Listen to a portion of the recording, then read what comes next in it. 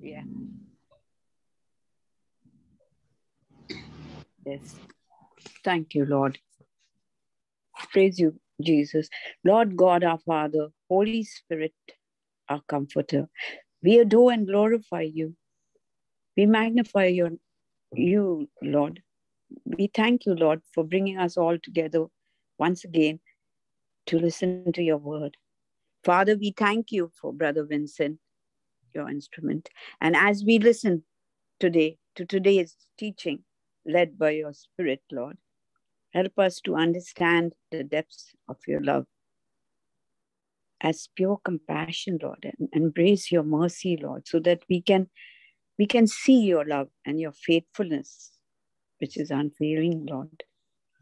Help us, Lord, to build our lives on the foundation of your Son, Jesus, so that we are able to withstand every tribulation which we come across, Lord. You said you are the door, Lord. You are the way, the truth, and the life. You are really the door, Jesus, and there's no other way. There's only this way. Help us, Lord, to understand this truth so that we can enter this door and our lives are formed forever.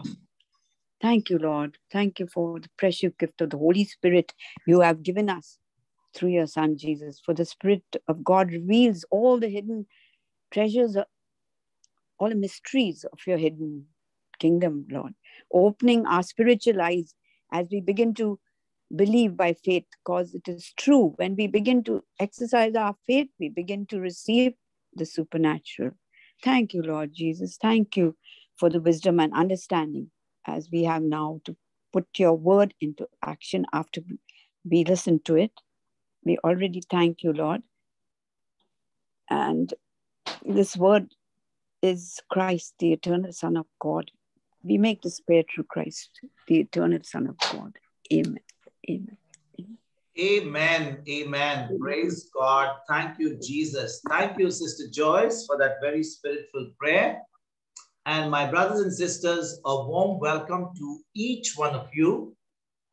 Today, we are going to reflect, as I said to you at the introduction, we are going to conclude Mark chapter 6, and we are going to study today from verses 53 to 56. We just got 4 verses. But before we go to today's gospel passage, my brothers and sisters, we need to understand the missing link between the last few verses that we studied on Saturday and how we connect it to today. Because if we don't do that, there is a possibility of misunderstanding the passage.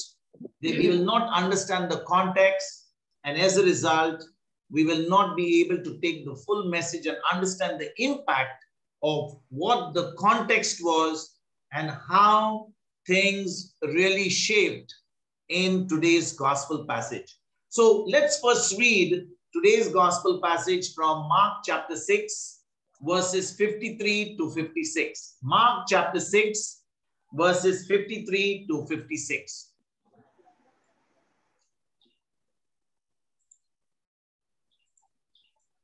Mark chapter 6, verses 53 to 56.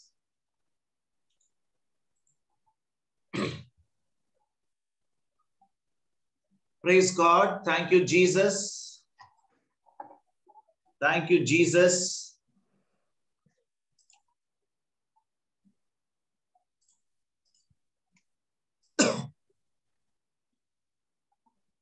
All right, let's go ahead and read the gospel passage of today.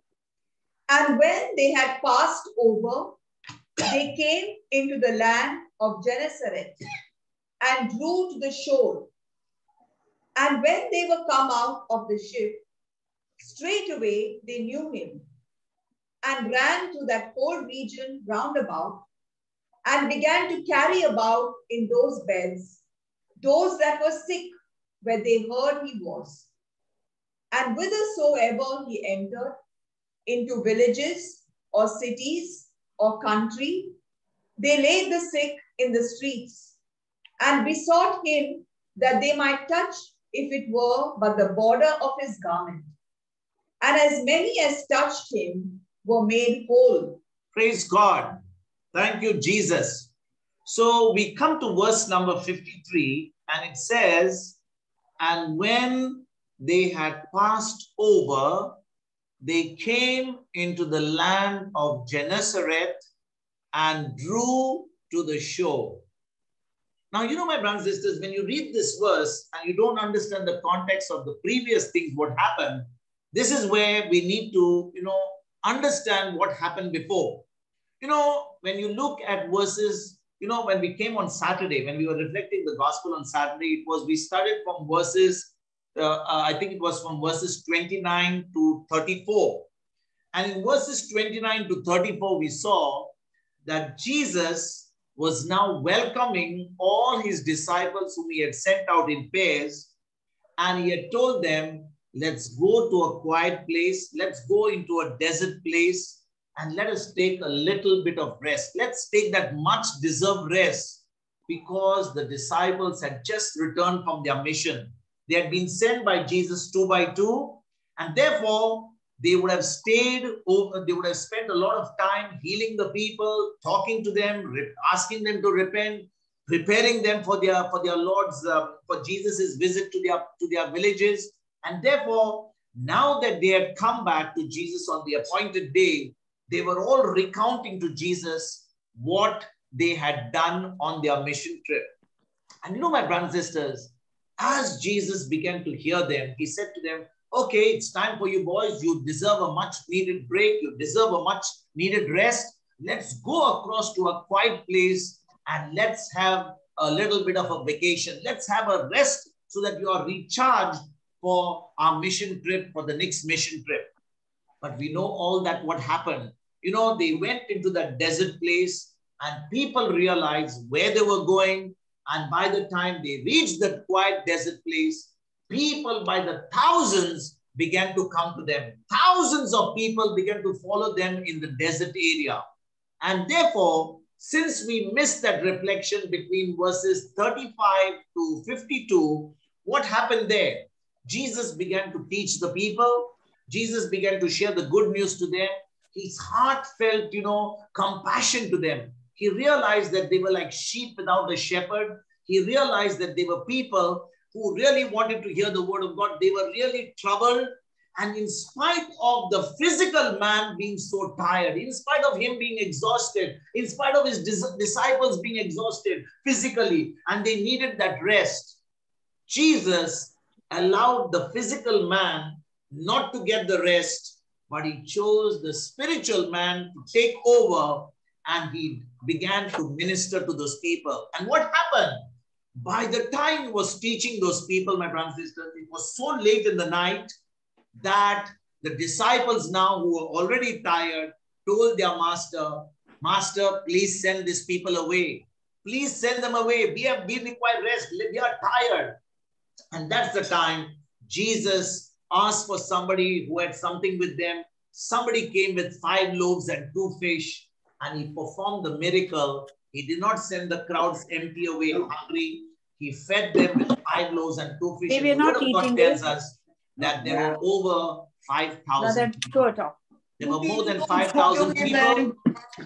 There were more than 5,000 people who basically were fed with 5 loaves and 2 fish. Again, my brothers and sisters, this is something that you can see in verses 35 to 52. And having fed the crowd, having fed the people with 5 loaves and 2 fish, Jesus had told his disciples to go across to the other side. He was in a remote place. They had come by that boat. Now he has fed the people. He sends the crowds home away after feeding them. And he tells his disciples, go across to the other side. And he goes up the mountain to pray. He goes to the mountain to pray. And while he's praying on that mountain, he observes his disciples who are already tired. And as they are going by the boat, the wind is against them. And the disciples are really exhausted. There's a danger of them collapsing because, a distance of probably a couple of hours was now almost 5-6 hours. And this is the time Jesus came walking on the water. Jesus came on walking on the water with them, and they brought him into the boat.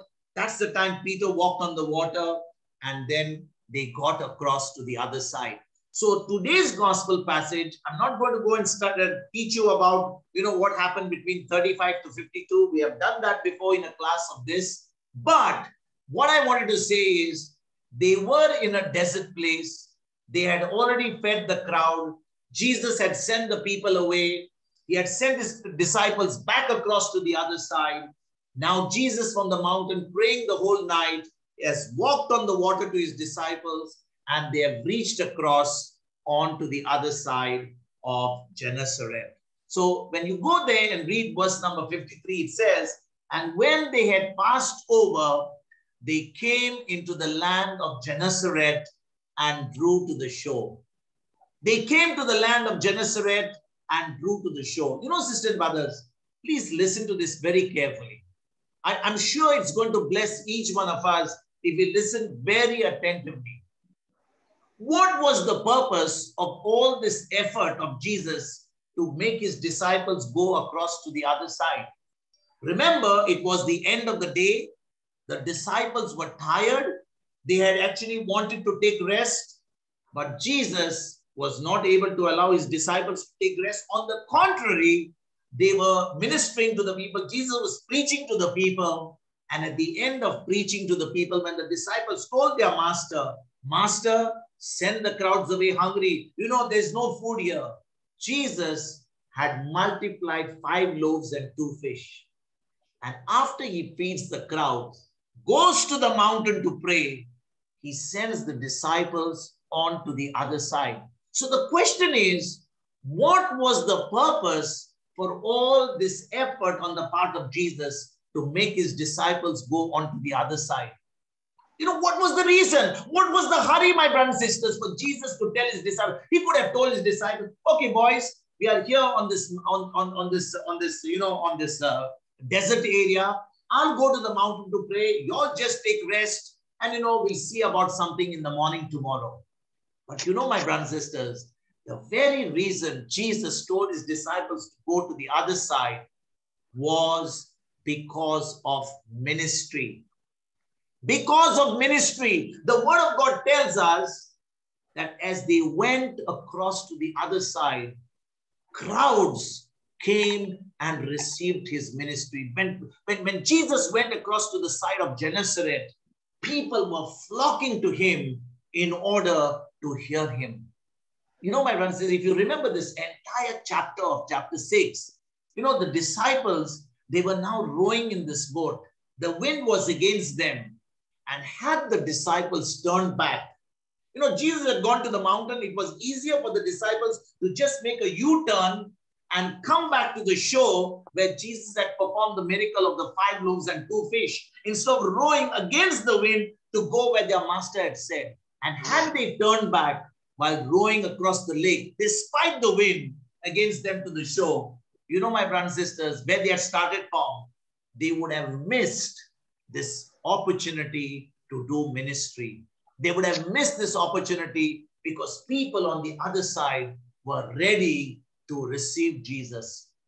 Remember, this was the same side where Jesus had been rejected, because on that side, he had cast out those evil spirits and he had put them into the swine.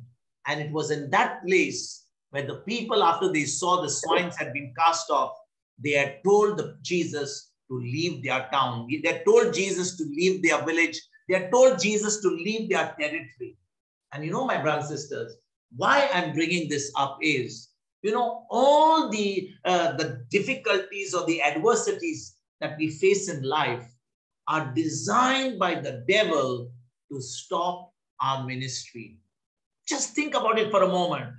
Every impediment, every obstacle, every adversity that we face in our life comes not from God. It comes from the enemy. It comes from the adversity. It comes from Satan in order to stop ministry. The devil doesn't want us to reach, to the other shore, because he knows there is ministry on the other shore. Think about it, my brothers and sisters. If the disciples had to stay where Jesus was, they would have not gone across to the other side, because on the other side, there was a lot of, a big harvest was waiting. There were a lot of people waiting to receive Jesus. Now, some of you will say that was the place where Jesus had been told to leave that territory just in Mark chapter 6 because he had cast out those evil spirits. And my brothers and sisters, this is precisely the reason why you and I should not take a U-turn. We should never take a U-turn and come back to the place where we started before, we started our walk with Jesus. Before we started our walk with the Lord, never ever take a U-turn and go to that same vomit or go back to that same life where we started warm after we started, walking with Jesus. We will not drown. We will not drown, but we will not be able to make it to the shore. We will not be able to make it to the shore if we don't proceed and we take a U-turn. Remember, every opportunity in life, every impediment in our life, if we are really with the Lord Jesus Christ, every obstacle that is coming against us is an indication that on the other side, there is a lot of ministry, there are a lot of opportunities, there is a lot of harvest waiting because people need to hear the good news. How many of us today, my brothers and sisters, if we see the rain come, if we see the weather change, if we see, there are roadblocks, if we hear that people are having COVID-19, we hear some obstacle whatsoever, we hear the churches are closed, how many of us are very comfortable to sit in the comfort of our rooms and just watch the television and, just let our time pass? How many of us, my brothers and sisters, think about it. Those disciples, had they taken a U-turn and come back, surely they would not have drowned, but they would have not made it across the shore onto the other side. And there would have been people waiting by the thousands in order to be ministered to. That's what we are going to see in the verses ahead. And my brothers and sisters, when we look at ourselves today, think of those disciples at that time. They did not have the Spirit of God on the inside. They did not have the Holy Spirit living on them on the inside. The Holy Spirit came inside of them only on the day of Pentecost. So they had to have the physical Jesus next to them in order to comfort them, to assure them.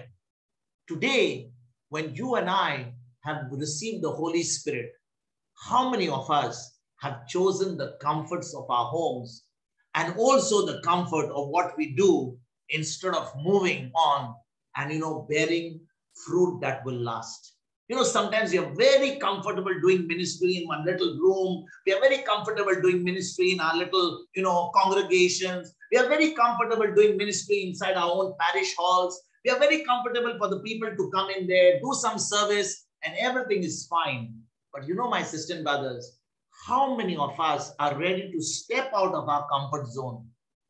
How many of us are ready to go across the shore in spite of all the impediments? Because there is a big harvest. God wants to make you and me usable in his kingdom. But how many of us are shying away and not bearing the fruit? And every day is passing by. Sisters and brothers, how many of us are just wasting time instead of releasing, this tremendous potential that God has put on the inside of us? Think about it for a moment. God has put inside a believer, he has put his own presence. God is living on the inside of us. And there is this tremendous potential that God has put on the inside of each one of us. And therefore, brothers and sisters, it is said, you'll be surprised. It is said that, the place where you can find the maximum potential, the maximum unused potential is in the graveyard. In the graveyard, if you go to the graveyards and have a look at all those, those graves where there were people who are buried, that is the place where you will find a maximum potential which will never be used. So many lie down there in death, like dead bodies which are buried right now with all that potential which had never been used. And therefore, right now as we are living, right now as we have this opportunity to get up each morning and breathe, that we have got all our faculties. There is so much of potential lying on the inside of us when we know that we have got Christ on the inside, that we have the living God living on the inside of us. Unlike those disciples who did not have the Holy Spirit, did not have God living on the inside of them. But if you're truly born again, you truly have accepted Christ, you have received the gift of the Holy Spirit, then because of the presence of God, my sisters and brothers, there is so much of potential lying on the inside of us. And if we are not using it, one fine day, we will just be one of those in the statistics, one of those numbers which will be buried in the grave, where all this potential which the Lord put on the inside of us was never brought out because we chose the comforts of our house, we chose the comfort of our room, we chose the comfort of our air condition, we chose the comfort of our own little ministry, we chose the comfort of our little service that we do because we just refused to step out in faith, but we took a U-turn and came back to the shore. I hope, my sisters and brothers, you're getting this at the beginning of this reflection.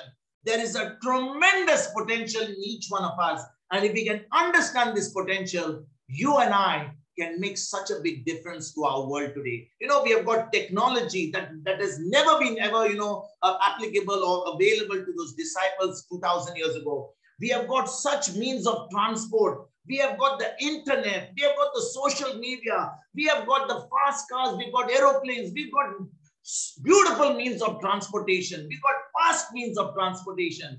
And in spite of all that we have, many of us have chosen the comforts of our rooms, have chosen the comforts of our little ministry, have chosen the comfort of our little service, and we are not doing what the Lord has called us to do. I hope we are all getting it as we go further in today's reflection. Mark chapter 6, verse number 54.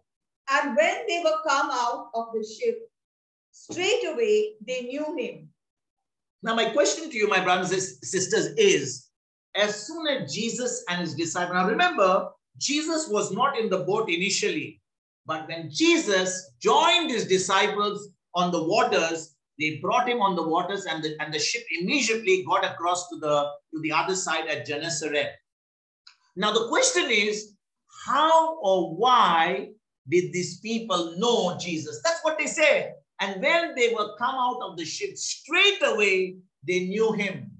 Straight away they knew Jesus. How did they know him?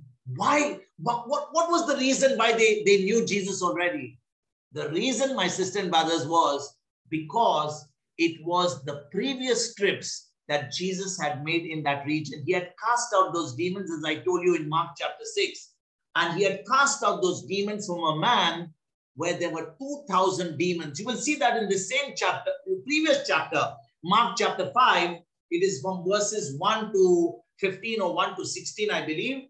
You will see there that Jesus had cast out the evil spirits of a man who was a demoniac, where all those swine, all those demons were cast into the swine, and all those pigs drowned in the lake of Gennesaret. All those pigs died in the lake of Gennesaret. So after Jesus had been rejected, as soon as Jesus cast out those evil spirits, those people ran to the town, told their owners that, Jesus has destroyed all their swine. And you know what happened? They all came and they told Jesus to leave their town because of the tremendous loss that, these people incurred. My brothers and sisters, at that time, they had rejected Jesus. They had rejected Jesus out of fear. You will see that, I believe, in Mark chapter 5, verses 16 or 17 somewhere. You will see that they actually pleaded Jesus to leave their territory because they were so fearful. But by the time, and all this has happened, Jesus had left that place. They had gone across to the other side. He had, told his disciples to go to the different places. He had ministered to those thousands of people by the desert area, and he had come back to the same place at Gennesaret. You know what had happened? The testimony of that man who had been completely set free had prepared their hearts for his second appearance. The testimony of that man who had been set free from those demonic spirits. He went to those 10 cities. If you read, he wanted to come with Jesus, and Jesus said, "Don't you come with me. Don't you come with me. You go and tell your family, tell your friends, tell everyone what the Lord has done to you." And my brothers and sisters, this man very faithfully, he went and he told everybody. And therefore, his testimony was something that prepared the hearts of the people in Gennesaret, so that when Jesus appeared the second time, they were eager for Jesus' ministry. They were eager for Jesus' ministry. Sister and brother, these were the same people who begged Jesus to leave their ministry, to leave their territory and go away. But when he came the second time, they were eager for his ministry. That's why they knew him straight away. That's what it says in verse 54. And they straight away knew him. My sister and brothers, the same is true even today for each one of us. It is true for each one of us who believe in the Lord Jesus Christ. If we have a spirit-filled ministry, if we are really, guided by the Holy Spirit, it's the Spirit of God that is leading us, not just our own religious spirit, not just something we want to do. Sometimes many people, they want to do something. They want to feel, that they are useful in life. So they go about and do something. But my sister and brothers, I'm not talking about the people who want to feel good about doing something. I'm not talking about people who want to, get a pat on their back for doing something. I'm talking about a spirit-filled ministry. So if you are doing a spirit-filled ministry, people will welcome us as the testimonies of those whom we have ministered start reaching out to them. Think about it. As you begin to minister, our job is to minister to people. Their testimonies are going to let people know that there is something happening in this ministry. There is something happening in this particular place. There is something happening in the body of Christ. And therefore, people are going to come to hear, because they believe if this is what the Lord is doing through this ministry, or God is doing something to this person, or God is using this particular, set of people in order to, bring the good news to them. The testimonies of those people who are being set free by the truth of God's word is going to bring people to welcome us wherever we go. Sister and brothers, think about it like this. You can go to a place, you can go there and you can do your own thing without being directed by the Holy Spirit. Many people today, they want to do a lot of things. They want to visit, they want to do a lot of things. But is it directed by the Holy Spirit? Is there a plan in place? Are we really directed by the Holy Spirit? What to do, how to do, what to do, when to do? If we are not doing it, we are doing it based on our own flesh. Remember, you can sometimes be an irritant. Literally, people will say to their mind, oh my, this person has come back again. Oh my, this person is going to be another headache for us. Because there is no life that comes out of them.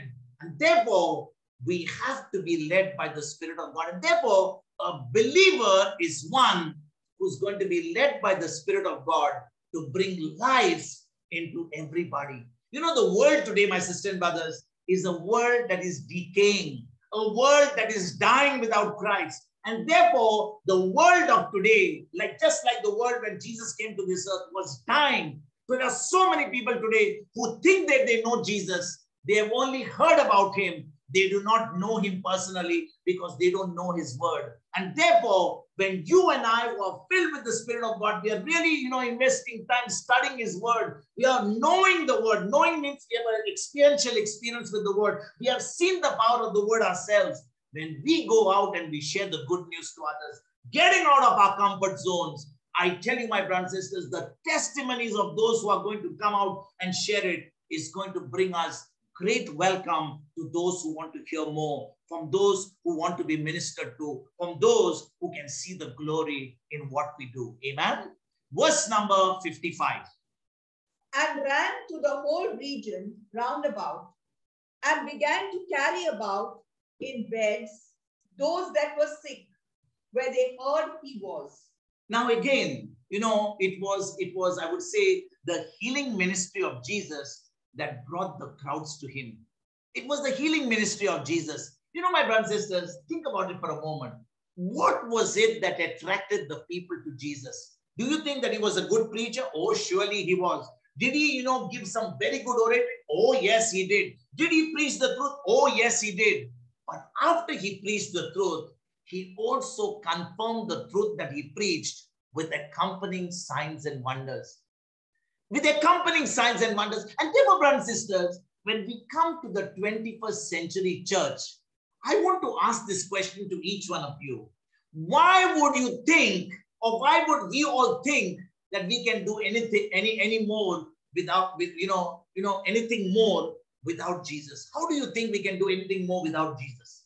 How can anyone think without the power of the Holy Spirit, without the anointing of the Holy Spirit? How can you and I do anything more than Jesus without the anointing of the Holy Spirit? He said, in John chapter 14, verse number 12, he said, if you believe in me, you'll do the same works that I did. You shall even do greater works. My question to you, my brothers and sisters, is if we don't have this anointing, we are not aware of the Spirit of God within us. We are not directed by the Spirit of God. We just go about life. When we wake up in the morning, there is no sense of purpose. We just think, what shall I do today? I'm feeling in a good mood. Let me go out and do something. I'm in a good mood. Let me go and do something. If I'm in a bad mood, let me sit and put my thumb in my mouth and sulk the whole day. So I'm just controlled by my emotions and feelings. I'm never directed by the Spirit of God.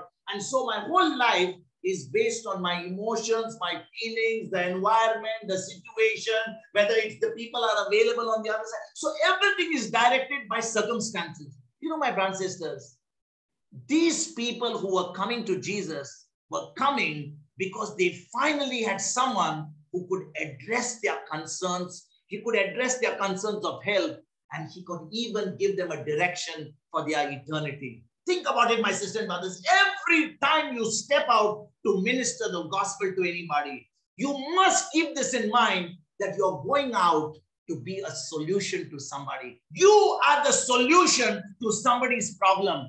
Therefore, when you are going out to be a solution to somebody, you cannot be a solution to somebody without the presence of the Holy Spirit. You cannot be a solution to somebody without the anointing of the Holy Spirit. You cannot go and do ministry work without knowing whom you have on the inside with you. And therefore, brothers and sisters, these people were running after Jesus because finally, after all these Pharisees, these priests, these scribes, these lawyers, all these philosophers who had gone and done theology and all this stuff that they had studied, they just couldn't even do anything. All that they were doing was telling them, don't do this, don't do that, do this, do that. But they could not address the situation. They could not address the problems of the people because they could even not give them any hope of eternity because they themselves, they had no idea where they were going themselves. My sisters and brothers, the moment you come to Christ, the moment you are born again, the moment you receive the Holy Spirit, you know within yourself through the Holy Spirit that first and foremost you are saved. You have the indwelling presence of the Holy Spirit. And now what you have, you can go out and give to somebody. If you don't know what you have, if you're not even aware or you're sure whether you are saved, you will go out totally confused and you will try to confuse other people. You'll become an agent of the devil. So many a times it's better to stay where you are and not damage the body of Christ. It's better for you to park yourself in your air-conditioned room. It's better to you to stay in your comfort zone than to step out and cause confusion in the body of Christ. Because there are so many false prophets who have stepped out today because they are not interested in the souls. They are not interested in the welfare of people. They are not interested in the eternity of people. They are interested in their own pockets. They are more interested in what is going to be their benefit. And therefore, it is very important for us to understand that when we are led by the Spirit of God, the Spirit of God is directing us. We will always be able to be a solution to somebody. And in the end, we will be able to help them to receive their salvation through the gospel. And we will get them also to experience this, the presence of God and the assurance that their eternity is also guaranteed. Remember, my sisters and brothers, when Jesus said, those who believe in me shall do the same works that I did, he was saying, these are the miracles, the signs and wonders. And when he said they shall do greater works, he was talking about when we step out and share the good news, we will also bring people into the kingdom. We will make them born again by the preaching of the gospel. And that will be the greater thing that even Jesus could not do because the Holy Spirit had still not come when Jesus was on this earth. He had to leave from here, go back to the Father, and then send the Holy Spirit, after which the disciples could go out and preach the gospel. So he said, you shall do greater works than me, was only because the Holy Spirit had not come among people. The disciples did not have the Holy Spirit until Jesus had gone back to the Father. And then he had sent the Holy Spirit on the day of Pentecost. So imagine, my sister and brother, the responsibility, the accountability that we have as believers of the Lord Jesus Christ. If we are truly born again and we really have the Spirit of God, we have the anointing of God, we are called to step out and be a blessing and help to increase and bring profit into the kingdom of God. Amen. Praise God. Thank you, Jesus. Let's go to our final verse for today, verse number 56. And whithersoever he entered, into villages or cities or country, they laid the sick in the streets, and besought him that they might touch, if it were but the border of his garment. And as many as touched him were made whole. As many as touched him were made whole. You know, my sister and brothers, I hope you are really following this gospel passage in a way that you begin to understand every word. You know, many people were healed by simply touching the border of Jesus's garment. By touching the hem of Jesus' garment, people were getting healed. And you know, sister and brothers, if you really have been following this, the gospel reading, really studying it yourself, not just coming to Bible class and hearing it only this 1 hour, but if you're really studying it, you would realize all this happened because of the account of the woman. Remember the woman with the issue of blood?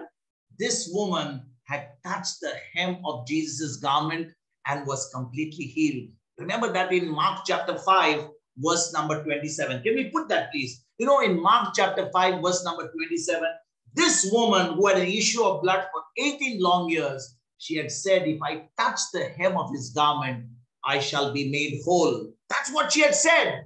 And you know, my brothers and sisters, once she got healed, once she got whole, once she began to see the blessings, once the news of what miracle got out, what she received, many people began to receive inspiration and began to do the same. If they said, if this can be done to her, why not to us? We also will touch the hem of Jesus' garment. Let's read this. Mark chapter 5, verse number 27.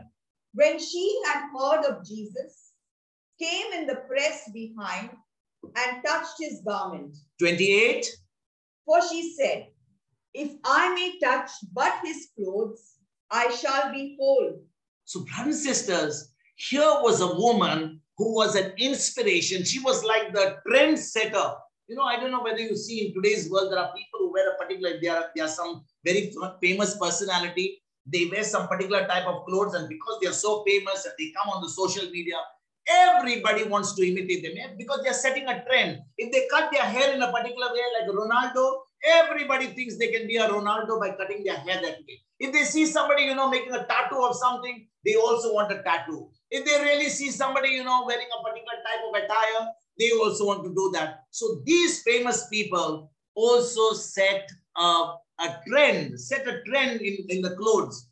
This woman had set a trend where by her testimony, she had touched the hem of Jesus' garment, and her testimony had inspired all these people, and they also did the same. You know, my sisters and brothers, today, many will come to Christ if you and I, who are believers, can demonstrate the power of the Spirit as we speak and we proclaim God's word.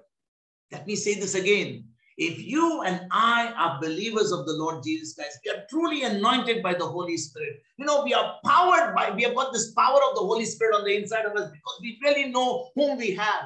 We have the anointing of the Holy Spirit. Then when you and I open our mouth, I tell you, my brothers and sisters, we will be able to demonstrate that power of the Spirit. And as we open our mouth and start speaking the word of God, many people will come to Christ because of the true preaching of the gospel. If people are preaching just, religion, just preaching some false doctrines, preaching what happened in 1942, preaching what happened, in the Middle Ages, preaching about something which is not according to the word of God. On the contrary, they're going to confuse the people because there is no set direction. There is no something that, people can look forward to and apply. It's all theory. It's all doctrines. It's all philosophy. But when you and I go out and open our mouth and teach somebody under the anointing of the Holy Spirit, and we demonstrate what we teach with the power and signs and wonders, I tell you, my brothers and sisters, many people are going to be attracted to Christ.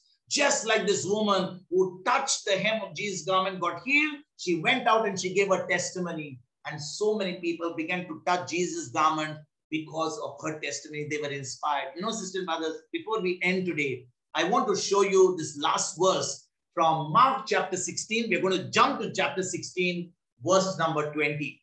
Mark chapter 16, verse number 20. You know, in Mark chapter 16, verse 20, can we read that, please? And they went forth and preached everywhere, the Lord working with them and confirming the word with signs following. And they went forth. This is the disciples. They had already, Jesus had already gone back to the Father. He had sent the Holy Spirit to them. And now with the power of the Holy Spirit, they went forth and they preached everywhere. And the word of God says, the Lord working with them and confirming the word that they preached with signs and wonders. You know, today, my brothers and sisters, why people have got fed up with religion, why people are not attending church services, why people are dwindling in church services. You know, if you see the numbers, you see the statistics, it's really frightening. Very frightening, especially among the youth, among the younger people. We don't know how much the church is going to survive in the years to come. It's only the middle-aged generation and the older generation who, even though they cannot go to church, they're still watching it online because of the, it's available online. But among the younger generation, it is a very bad statistics. But you know, my sisters and brothers, why all this is happening is because the gospel is being preached and there are no accompanying signs and there's no power in the preaching, absolutely. And as a result, people don't want to hear that same jazz all the time. They don't want to hear all that music all the time because it's the same stuff, powerless stuff, absolutely, coming from the pits, literally, and they don't want to even hear it anymore. They are tired of hearing it. But if you and I today can really believe the word, can go out with the power of the Holy Spirit, can go forth and preach the gospel, I tell you, my sisters and brothers, we will bring people to Christ. We will bring them to the living God. We will bring profit to the kingdom of God. And most importantly, we will bring fruit into existence that will remain forever. We'll be able to bring those souls into the kingdom that will live forever in the kingdom of God. Amen. Let us pray. Sister Bernadine, let us pray. You can unmute yourself and let's pray. Go ahead, unmute yourself.